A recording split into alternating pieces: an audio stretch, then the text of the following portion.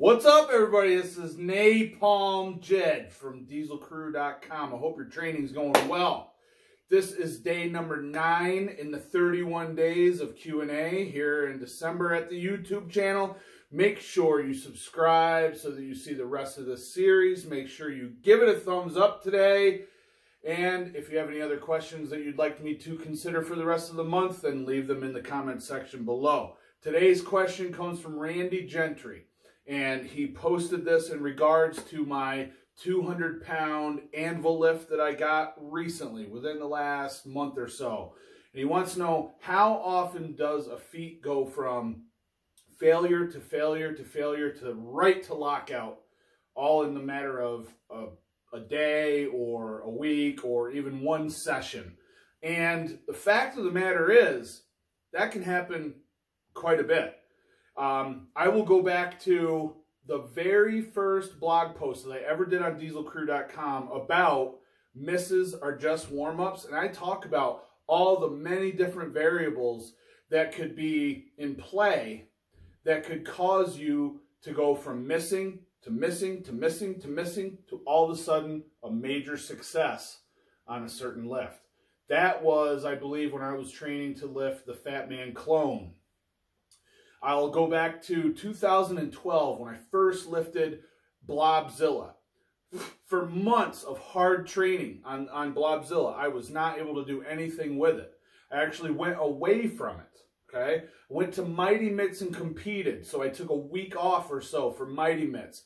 Came back, first workout back after Mighty Mitts, I broke that thing off the ground for the first time ever, and I was like, oh my gosh, how is this possible? I was totally not expecting it. I just set the camera up just in case it came off the ground a little bit, and I actually got it like an inch and a half. The video's here on my YouTube channel.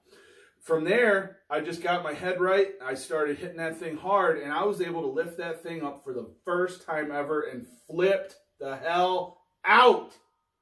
It was awesome. I'll never forget that feat. And the same kind of thing happened with the 200-pound anvil. You know, the first time that we really tried it, I was able to break that thing off the ground about 4 inches. And then it didn't really do anything for a while. And I would just randomly go and try to pick it up. And on the one certain day, I was able to lift it all the way up. Luke lifted it multiple times that day. I think it was something like 10 times he lifted it all the way to lockout, or very, very close to lockout. So yeah, that kind of stuff happens all the time, and it's not just with lifting up like a block weight or an odd object. It can even be something that's much more predictable, like plate pinching or a pinch block, or even like the rolling handles and things like that, the different attachments that are behind me. Like you can go from like barely being able to crack something off the ground, even with like, you know, like a vertical grip device. It might break off the ground a dozen times, and then all of a sudden you'd lock it in there just right. Maybe it was a little bit longer break. Maybe you chalked a little bit better, or changed the kind of chalk. Maybe you blew on your hands, cleaned your hands, and started over. All those variables can lead to big PRs. And then all of a sudden you grab it, you lock in there, and you pull that thing all the way to lockout, and you let out a roar, like, and it feels just so freaking amazing, dude. So yeah, that kind of stuff happens all the time. What do you need to do in order to make that stuff happen? You can't just make it happen. You gotta train consistently. Know the right way to train. There's a right way to train block weights. There's a right way to train plate pinching. There's a right way to train grippers. So you gotta know and trust in those methods, and they will pay off. And a lot of times it happens out of nowhere. So I hope that has answered your question, Randy. Thanks for posting it. If anybody else has anything else they'd like me to cover this month, feel free to put it in the comment section below. Like I said, if you like the video, give it one of these. Big thumbs up. And be sure to subscribe. And the biggest thing that you can do to help me out, guys, people all the time post, you should have more viewers. You should have more viewers.